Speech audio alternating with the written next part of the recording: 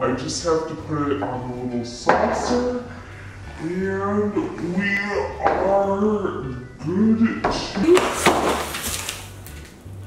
go.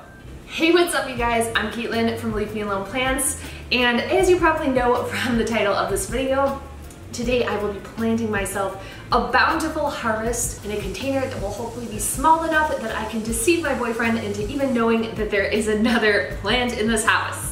Now this is a little bit of a departure from our normal house plantery type videos that I do around here, but I figured it would be a fun little way to mix it up, and I had to do this anyway, so why not let the camera roll? For me personally, these are the type of videos I like to just binge watch in bed on like a Saturday afternoon. So if you're weird like me, then grab a cup of Crystal Light or coffee or tea or whatever the kids are drinking these days, and let's get into it.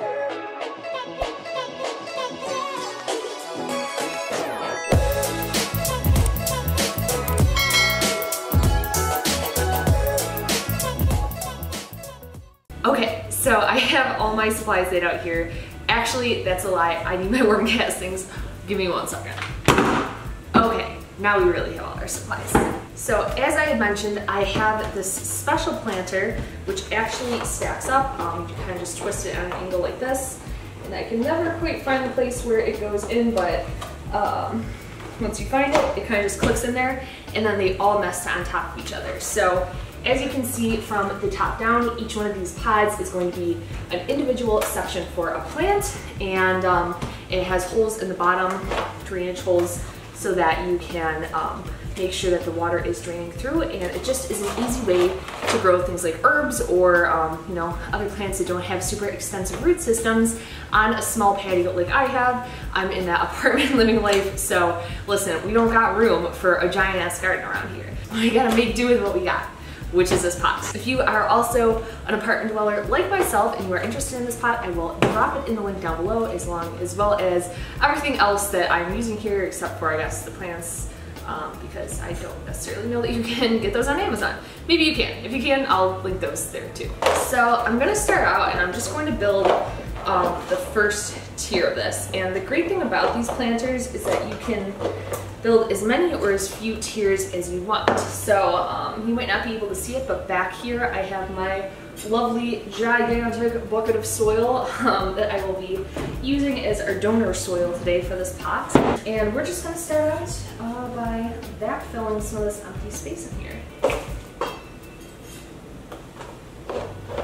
guess I'm gonna take this off first. See, these are the type of videos that I film out in the open in my household when my boyfriend is gone. He is out on a walk right now, so hopefully we can finish this extravagant little project before he gets back, because I don't think he loves the idea of me gardening at our kitchen table, but you know, sometimes we gotta make sacrifices in our relationship. Okay, so I don't want to go too crazy overflowing this, just because obviously when I pull these plants out, there is going to be dirt in there, so we want to give them some room.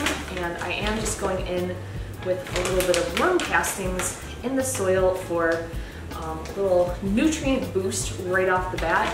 I do find that edible plants tend to be a little heavier of feeders than my houseplants, which I guess makes sense. So we will just mix this in. If you're not familiar with worm castings, it is a fancy way of saying worm poop, and basically it's just very nutrient rich for your plants to kind of give them a natural boost as opposed to using more of a synthetic fertilizer. And I'm sure somebody's going to comment and be like, oh my god, you're using worm poop and you're gonna eat those? Well, I hate to be the bearer of bad news, but actually in nature there are worms in the soil and they just poop in there without any human intervention. So completely natural. I of course opt for the organic worm poop because you know, I don't want any extra BS added to my worm droppings. Okay, so we will put this second layer back on here, and the first crop that I have right here, actually not an herb, these are dinosaur kale. So I love eating salads, one of my favorite things to eat. Actually, that's a lie. That's a total lie. It's not one of my favorite things, but I have been eating them more lately because I'm trying to be healthy, okay? but I figured we would get some dinosaur kale. I like adding it to my juice and just my salads, so fun little addition that we will put in here.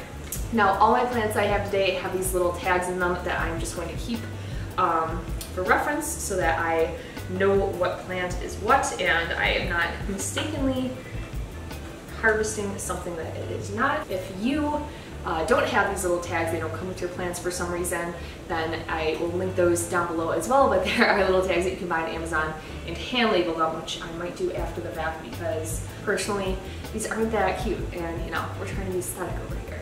Okay, last time I promise, I am going to take this off one more time. I keep needing more dirt in here than I anticipated, so we're just going to completely fill this out and then we will go back in with the top layer. I'm kind of curious, comment in the comment section down below if you are a plant person, if you are just like a houseplant person, if you kind of came from the world of edibles, if that's how you stumbled upon this video, like what kind of plants do you like to grow? Because I am somebody who's always been more of a houseplant person myself, but recently I have kind of been getting interested in the whole realm of edibles, so kind of beginning that journey, and I'm sure over the course of this video, since I am still a little new to this side of plants, I'll probably either do or say something that is faux pas in the edible plant community. So if that is the case, you know, come on, cut your girl some credit because we're all just learning around here. Okay, I'm like trying to be fancy with the shovel, but we're just gonna start going on with our hands because this is taking too long, okay? Okay, and I guess in theory, if you were like short on soil, you don't have to fill this middle section, but I want to because that way if the roots get wild and crazy in here, then they can kind of grow out to that middle section and they have room to grow. Now conversely, what you could also probably do, I didn't think of until now, is if you have small enough pots, if I can get one of these out of this tray over here, then you can probably drop them in down inside the tray itself. You don't even have to take them out. My pots are too big, but like I said, I guess it'll just kind of depend on what you got going on. Okay, sweet. We got our first layer and finally, let's go in with the second tray. Hopefully I don't kill any of these plants in the process. All right, oops, shit. All right, cool. Got that on and everything is looking good. Now I am kind of just putting in these first couple layers the same plants with each other, but of course you can mix it up and get as kooky and crazy as you want with these layers. Or conversely, you could probably even use this little planter for house plants. Honestly, I might have to do this with a second one of these. I can imagine like a beautiful one of these just full of calathea, just like overflowing. Oh my God, I'm like already excited. We're gonna have to try it. As per usual, I am literally getting dirt everywhere, so don't mind me. All right, we are gonna go in with the rest of these dinosaur kale, and then on the rest of this tier, we have some spinach that I will be putting on in there. Give me 1 second, I'm just gonna change this camera angle so I can stand up and do this. Haha, here we go. Getting the spinach in over here. Now I know that I am turning into an old person because like all the fruits and vegetables that like as a kid I thought were absolutely repulsive, I now think are really good. So spinach is definitely one of those. I remember as a kid literally being disgusted by spinach and kale, but that's what happens when you get old like me. Now personally, when I'm taking these plants out of their little shell over here, hold one up so that you can see. Fine, let me get closer. Okay, so if you see this over here, hopefully it's not blown out. You can see that those roots are a little bit root bound and kind of have that root memory on there. So I do like to go in and just break those up a little bit. So as they kind of grow more in this new setting, they will hopefully spread out and a little bit bigger and give me a bigger plant. You know what I'm saying? Okay. Okay, we are just moving right along here and going on to stack number 3. We might have to like break this up into 2 separate stacks and add them at the end so that I can see at the top of this, because to be completely frank with you, I am just not that tall. So I probably should have mentioned this in the beginning of the video, but I just counted out all the plants I had to figure out how I could put these in here to have an even number in all my tiers without overcrowding it. So step number one, do that in the beginning. Okay, cool. So we just fast forwarded a little bit. This is getting too tall for me to all do in one stack, so I will put this up here for your viewing pleasure. And now we will move along to our next layers. Okay, so in what will be layer number 4, we are starting out with a traditional sage. Now, honestly, I never use sage when I'm cooking. I don't even know like what type of dishes you do one does use sage in, but I guess I'll have to figure it out. Honestly, I was really just drawn to this plant. It has these beautiful kind of like bumpy looking leaves if you've never seen sage in real life before. So really was just delighted with that. And we will be going in with sweet basil. To be completely honest with you, I've killed so many basil plants in my life. They're a little difficult to care for, so we'll kind of see how that goes. It might be a little touch and go.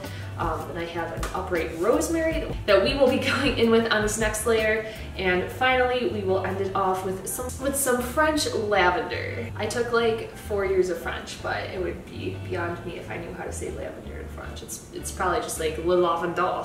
I know that's wrong, so please somebody correct me down in the comments below. These herbs are really just filling my apartment with quite the aroma of, I mean, I guess herbs, but there's so many different varieties of them that I'm not really sure how to feel about it. It's not necessarily like good, but it's not really bad either.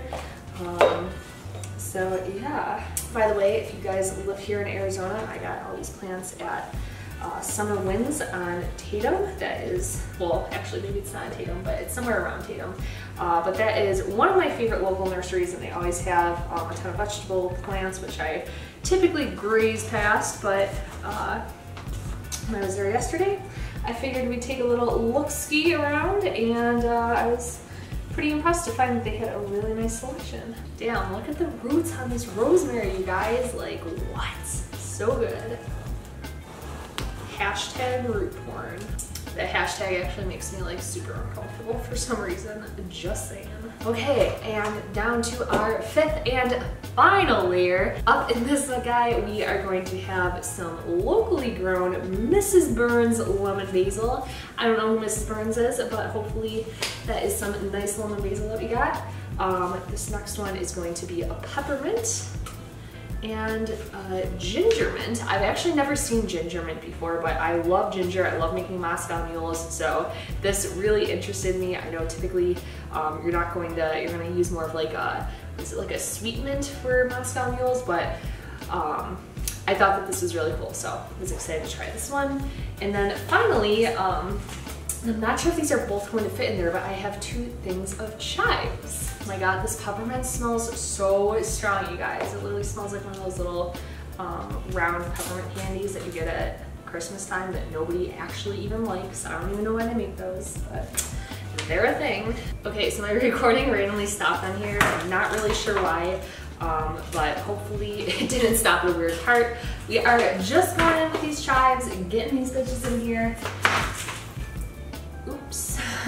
Literally just got soil everywhere, but after this, then guys, we are rounding out to the finish line. Now to get this last piece of the tower on here, we're gonna have to lower this down, because either we're gonna have to lower this down or I'm gonna need a ladder, because let me tell you, I'm not tall enough to do this. Oh my god, oh my god.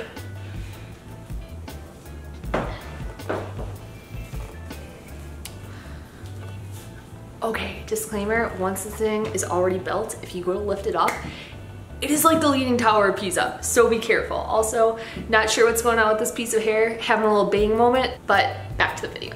Okay, so we have this whole thing built. I just have to put it on a little saucer, and we are good to go.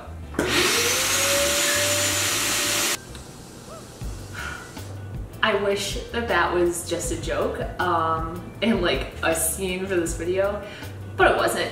Nope, that really happened. So I just finished repotting everything up again for the 2nd time, vacuumed the entire apartment, cleaned off the table. It's a little bit of a disaster in here, to say the least, But yeah, we finally got it done. So here's the finished product.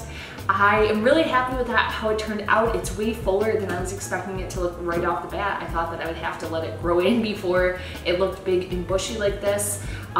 Moral of the story with this product, if you do go out and buy it, I recommend not trying to move more than 3 layers at once because, well, you see what happened. Would I still recommend this product?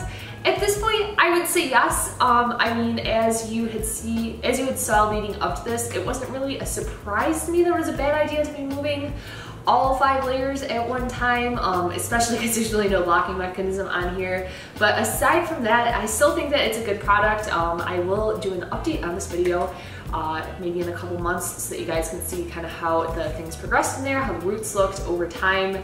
And yeah, so if you enjoyed this video, if you enjoyed the ultimate fail that we had at the end, then please consider giving this video a like because y'all know that your girl was suffering over here with these plants. If you would like to see more questionable content like this in the future, then don't forget to hit that subscribe button down below and leave me a comment on this video letting me know what you thought, if you like this kind of content or if you think that I should stick to typical plant videos, because let me tell you, those are a lot less messy than this one, but not nearly as fun to film. So there's that.